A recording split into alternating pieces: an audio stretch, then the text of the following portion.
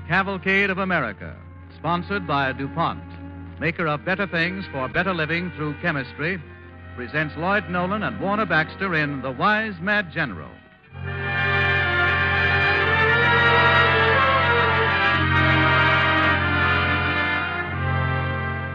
The armed forces find wartime jobs for most of DuPont's better things for better living. But rayon perhaps heads the list for versatility of uses. Rayon yarn goes into summer uniforms and dozens of other items of clothing. High-tenacity rayon yarn is a must in tires for trucks and bombers. But perhaps the most spectacular use of rayon is in the parachutes for fragmentation bombs.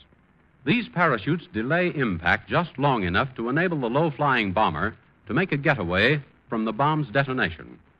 Truly a versatile, satisfactory fiber, rayon, whether it's in a dress or a parachute. Tonight, with Warner Baxter and Lloyd Nolan as our stars, Cavalcade presents an almost forgotten page from our country's ever-living past to remind America that wars are won and lost, and on the home front as well as on the battlefield. Our play is the story of how America all but lost her war for independence, not for lack of brave soldiers or wise generals, but because those at home grew tired, indifferent, and failed the men at the front when their need was greatest. Based on Carl Van Doren's historical bestseller, Mutiny in January, tonight's play under the title The Wise Mad General stars Lloyd Nolan as Sergeant David Herbert and Warner Baxter as Brigadier General Mad Anthony Wayne on The Cavalcade of America.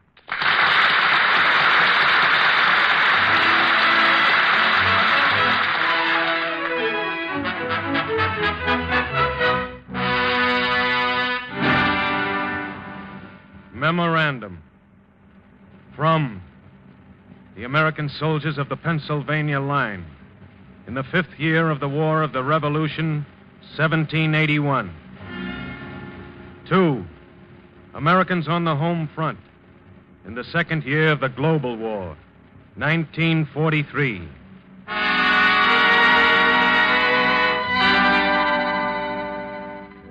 You Americans who will never carry a gun, ride a tank, or guide a plane, you are the trustees of the freedom we won.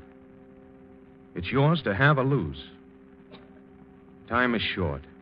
Our story is your story.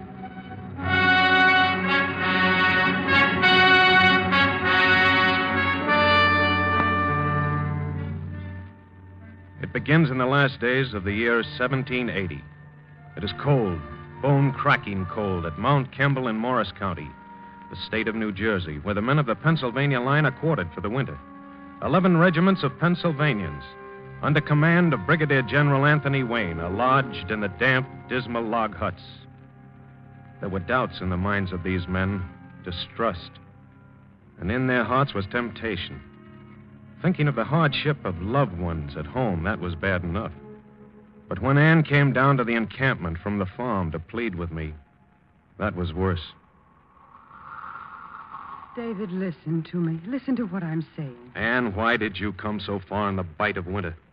Come home with me, David. And the farm, how could you leave it? There is nothing to hold me. The bare earth will keep. It was your work while I was at the wars. I've been ill, David, for many weeks. There was no one to help me. I had nothing to pay. I haven't held a bit of hard money in months. There are not much food by the looks of you. Come home with me. I'm a soldier, Ann. This is our war. Oh, so I've heard time and again. War has a different face in Philadelphia. Plump, war-prosperous merchants, war-created gentlemen and their wives and daughters flaunting their silken riches. Well, there must be men at home to supply the war. Aye, but not to profit by the war. Where is the food, the money, the clothes they promised you? Ann, we've talked about these things so many times. And have the words warmed and fed you? I shiver and shake. You're fools, you soldiers, fools. We shall no longer petition and cringe. Talk. You'll still be hungry crows. Other men have gone. Come home with me. No, Ann. And I dearly love you. My allegiance is here. The men of the Pennsylvania line are through talking. Now we want it proven. Whom do we fight for, and who stands with us? And how will you know, David? How will you know? Because the common men have chosen a committee to find out, and me to lead it.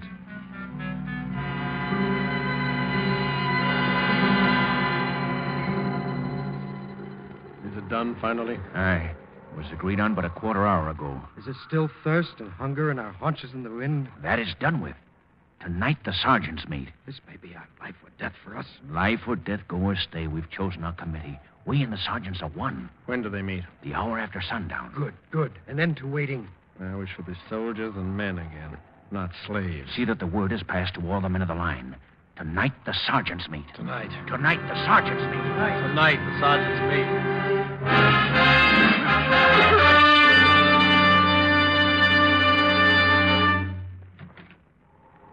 Gentlemen, General Anthony Wayne. At ease, gentlemen. Gentlemen, the time for warning is past. The time for high-sounding but empty promises to the men is over. Captain Benton, when does the board of sergeants meet? Within the hour, General. And we shall know what they plan before the night is up. We await only the word from you, sir. Word for what, Colonel? To place every one of the 11 sergeants under arrest. On what charge? That they plot disaffection, sir. Perhaps, Colonel, perhaps.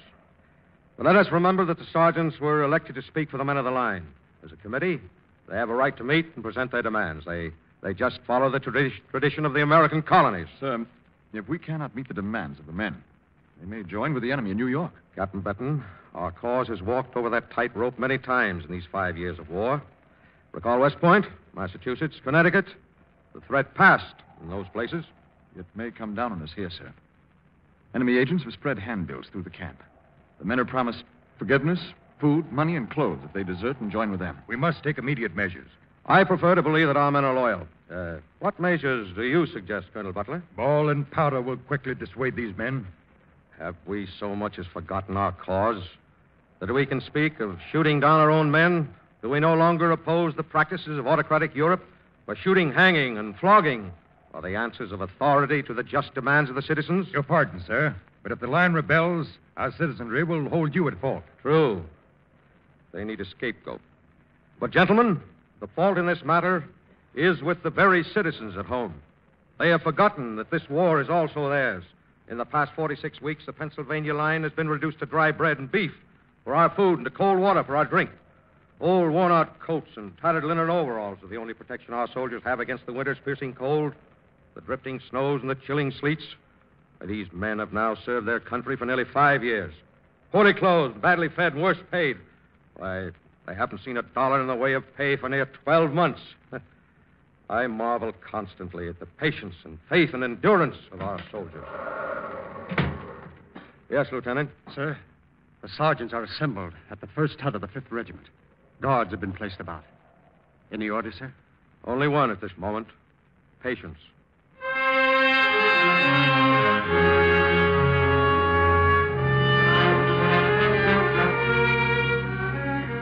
As agreed upon in our discussion to this moment, these will be our demands. That all monies and bounties owing to us be paid over, or that immediate provisions be made for same. In hard money, Davy, not the soft, worthless printed stuff. Aye, that will be stated, Maloney. Go on, Davy. That all men who enlisted for 3 years be mustered out of the line to go to their homes or to re-enlist in the line as they may choose. And that we be supplied regularly with the food and clothes necessary to keep ourselves as men and soldiers. These are our demands. Are we all agreed? I should like to speak on that point. Sergeant Cooper. The men of the 8th Regiment hold that if our demands are not met, we go with the enemy. Aye, if we can do no better. No. They promised us a pardon, money, and clothes. Men. What we now are about to do is not of our own wishing or making. We've given up our homes, our farms, our families, and received nothing in return but promises. I say that now we must march on those at home who promised us and demand they make good their bargain. We'll be called traitors. Troops will be marched against us. The men of the Continental Army will stand with us. We're not traitors. We're loyal soldiers asking our promised rights. We are not Arnolds. That's true, Les. Sergeants, I speak for joining with the enemy. What have we to gain by sitting here starving in these cold, filthy huts? What are we going to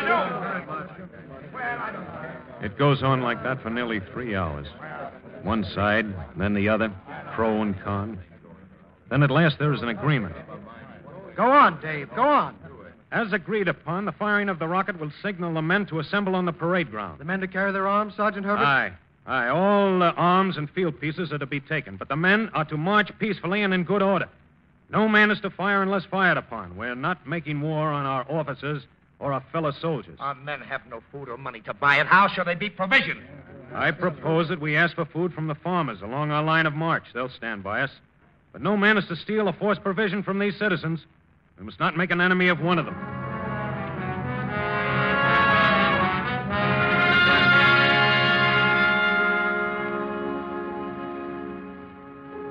It is now shortly after 9 o'clock. The night is cold and moonless. General Wayne is waiting for our decision.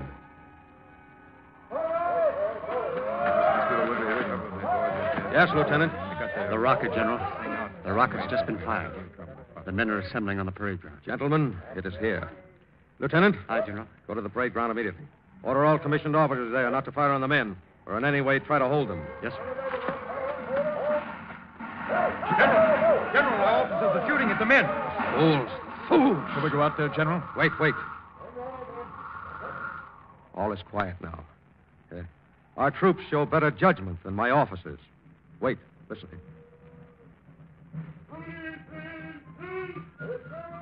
The men are marching off. Captain Benton. Aye, sir. Have 3 horses brought here immediately. Aye, sir. Gentlemen, in less than a half an hour, those men will reach the forks in the road leading from Mount Kimball. If they take the right fork, they go to Princeton, to Trenton, and finally to Philadelphia to present their demands before the Congress and the Pennsylvania Council. The left fork leads to Elizabethtown. That is the road to New York from the enemy. Colonel Butler? Yes, sir. Colonel Stewart, ride with me. These men must not take the Elizabethtown road. If it means my life, they must not march toward the enemy.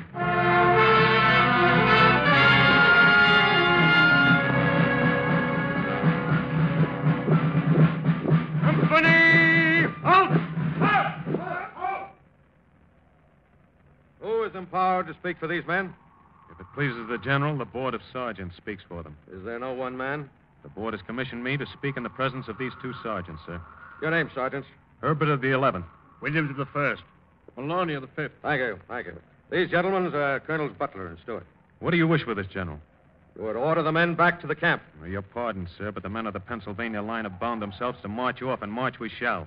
Are you aware of the consequences? We are, sir. Shoot them down! Quiet! General Wayne, our men are fierce with their great weariness. We have far to march. One moment.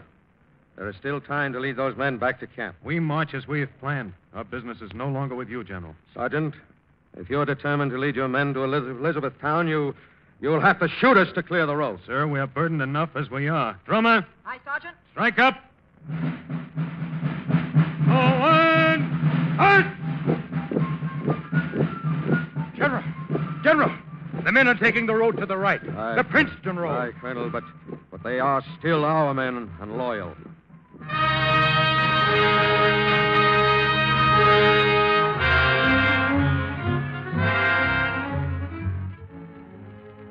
On Wednesday, the 3rd of January, 1781, the Pennsylvania line made camp at Princeton. General Wayne and his staff arrived. An orderly line of pickets and guards separated the men from their soldiers and the townspeople and the officials. The demands of the men had been sent by Wayne to the Honorable Joseph Reed, President of the Supreme Executive Council of Pennsylvania. It is now the evening of Saturday, January 6th. Jeremy, our drummer boy, is on watch outside the tent.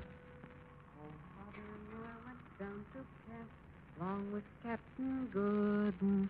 There we saw a million men as thick as hasty pudding. Good evening to you, lad. Who are you? Quietly, lad, quietly. What do you seek? We bear a message, lad. Take us to the commanding officer. Who are you? Time runs short, lad, and tongues run long. Take us to your commanding officer. Yes, what is it? We bear important matter, Sergeant Herbert. Is the enemy on the way, Mr. Mason? No, Sergeant. I bear this paper from Sir Henry Clinton. Sir Henry Clinton? Yes, in command of His Majesty's forces. A message to the sergeants from Sir Henry Clinton with an honorable proposal.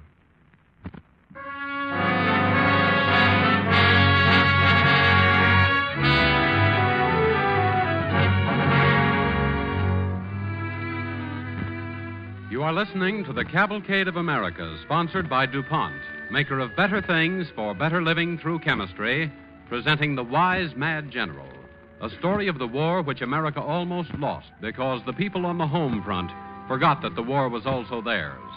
Our play stars Warner Baxter as General Mad Anthony Wayne and Lloyd Nolan as Sergeant Herbert. 2,000 Continental soldiers, still loyal to the cause of freedom, but desperate from hunger, penniless, half-clothed, are marching toward Philadelphia to present their grievances to Congress. As our play continues, an emissary of the enemy has just brought a message to Sergeant Herbert, the leader of the sergeants. Well, it is signed by Sir Henry himself, all right. Go ahead, Sergeant. Read it.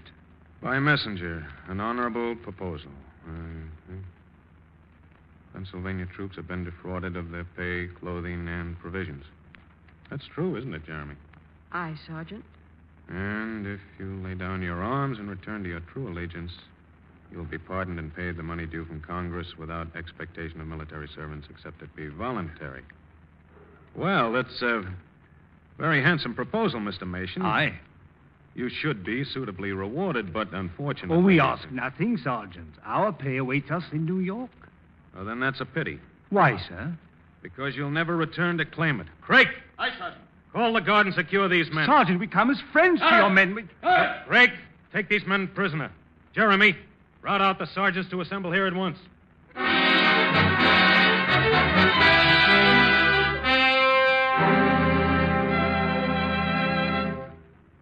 So, Sergeant Herbert, you've been urged and flattered to join with the enemy, huh? This paper speaks for itself, General Wayne. Aye, Sergeant.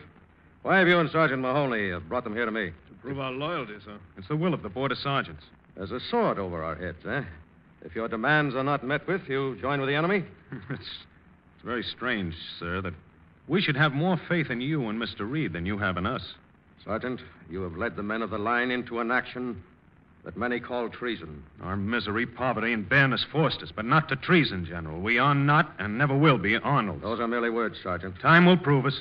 What if the enemy marches, even tomorrow, into New Jersey? Then we shall oppose them at every expense of our blood. Well spoken, Sergeant. Well and truly meant, General. All right, now about these two prisoners. What does the Board of Sergeants propose? We turn them over to you and the Pennsylvania Council, sir, to be dealt with as spies and emissaries of the enemy. Sergeants, President Reed of the Council is proceeding to Trenton to discuss your terms. Tonight's matter will speak in your favor. In recognition of your loyalty in bringing these men here, I promise you, in the name of President Reed and the Council, 100 gold guineas for the regiment. Thank you, General, but that was not our purpose in coming here. What is it, Sergeant Maloney? Well, as you know, sir, the board has been promised an early meeting to consider our demands. The men grow restive. How much longer must we wait? Tell the sergeants and the men that at daybreak I go to meet with President Reed.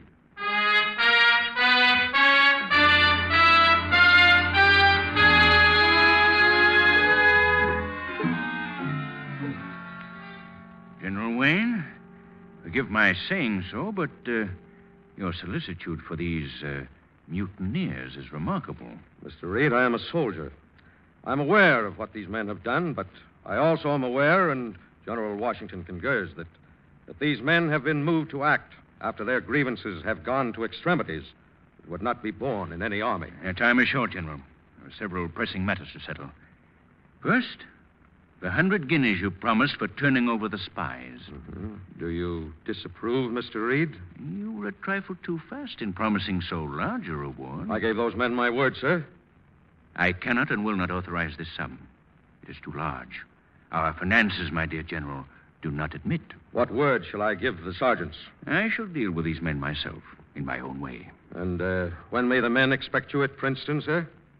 I do not propose to go to Princeton. It would be more fitting to have them come to me here in Trenton. Should they refuse to come, sir? Tell them there is food stored for them, that ample clothing is now on the way from Philadelphia. That will fetch them. All right, I shall convey this information. Just one more item, General. It might speed our negotiations if you were not present here. Sir, my orders from General Washington are to keep with my men. I shall do nothing other.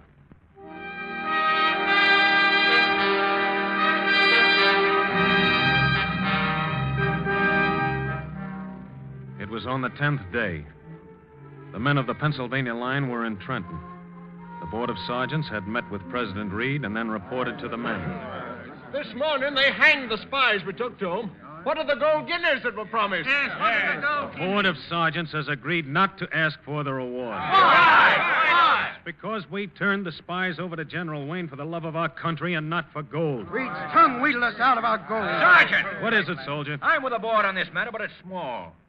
What of our money, our clothes, our terms of enlistment? Well, these matters have not yet been agreed upon to the board's satisfaction. Well, do we stay here or do we march again? The Board of Sergeants is for staying. For how long, Sergeant? Until the board decides that the men of the Pennsylvania line can gain more by going.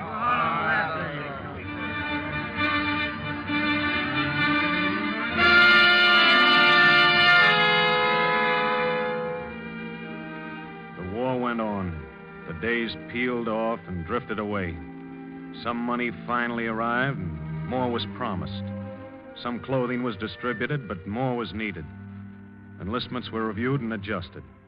Now, nearing the end of the 15th day, a day of cold and rain and sleet, the Board of Sergeants meets. Soldiers, members of this board, our work is now almost done. Sergeant Herbert, are you content with the settlement? Well, many of our terms have been met. And for the rest, we have promised. Yeah.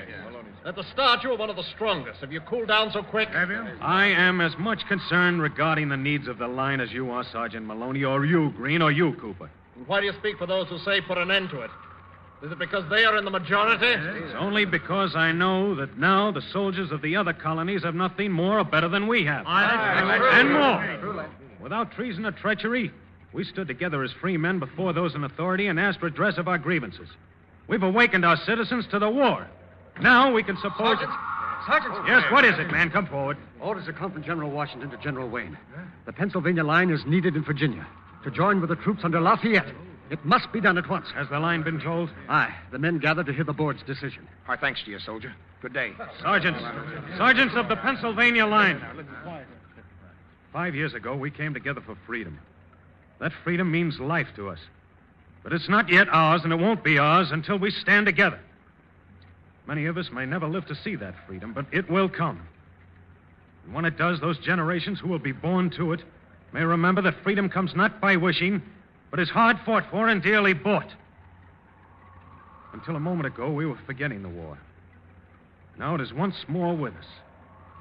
The men are waiting for our word. Shall we march and fight again for freedom?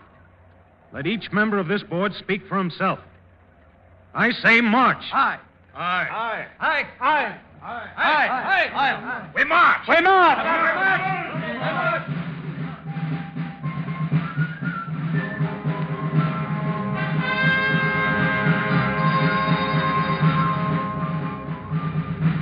Inasmuch as the men of the Pennsylvania line have won substantial agreement to a majority of their demands, and inasmuch as out of loyalty and devotion to our common cause, they have of their own free will foregone several additional demands, which were nevertheless considered by me and by my officers as clearly justified and right, I therefore, as Brigadier General of the Pennsylvania Line Commanding, do hereby order that no man is to be brought to trial or censure for what has happened on or since New Year's Day, the year of our Lord, 1781.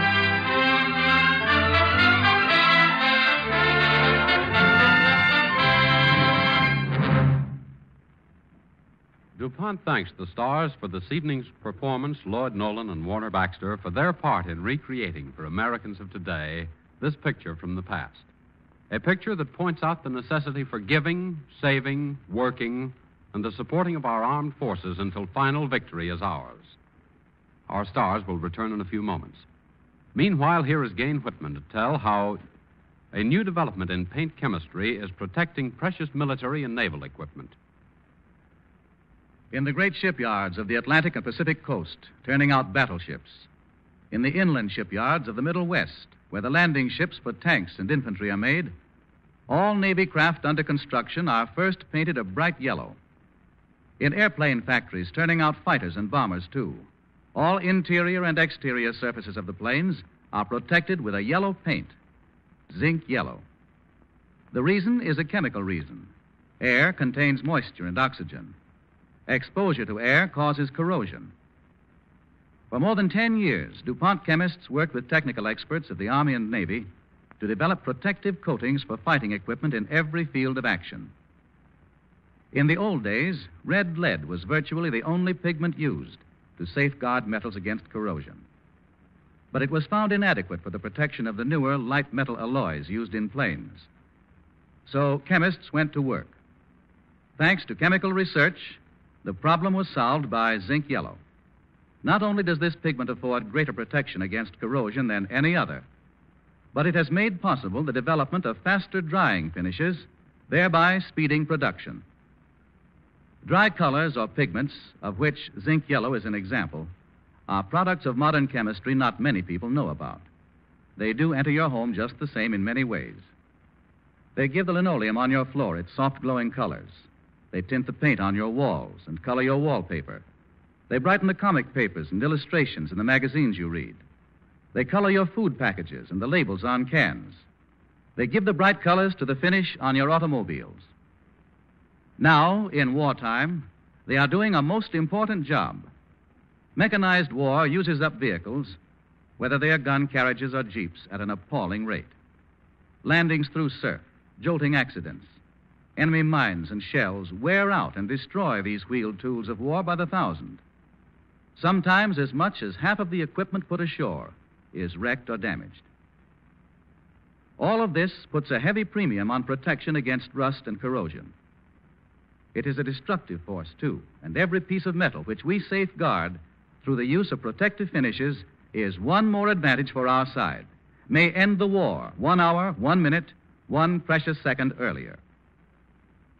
Rust and corrosion sign no peace treaties. Protecting metal against their ravages is the wartime job of these pigments that are numbered among DuPont's peacetime better things for better living through chemistry.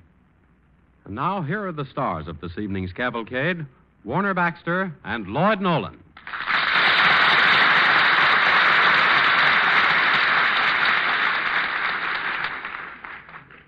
And I thank you very much, ladies and gentlemen, on behalf of Warner Baxter and myself. We both feel that tonight's play is of real importance to every American. That wars can be lost at home, too. Soldiers aren't enough. And a timely warning, too, Lloyd, in these days when we're likely to be over-optimistic. History can repeat itself now. Let's not almost lose this war by failing to support our men at the front. Let's back them up in every possible way, with giving and with letters, with bond buying, and most of all, by production at home for those at the front.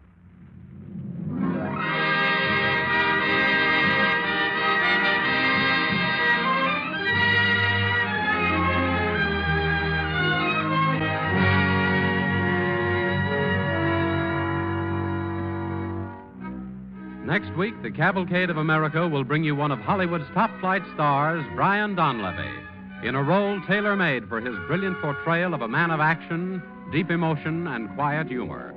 Our play, Navy Doctor, is a dramatic close-up of the Medical Corps in action against a background of one of the great naval battles of the war, and is based on the actual personal experiences of Commander Charles F. Flower, Medical Corps, United States Navy.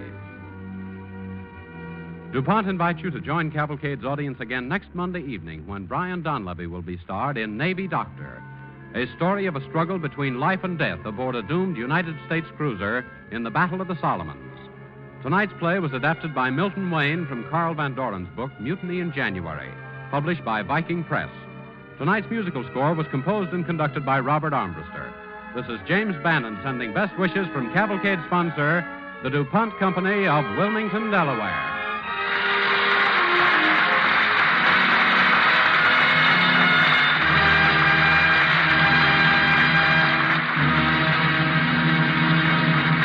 The Cavalcade of America came to you from Hollywood. This is the National Broadcasting Company.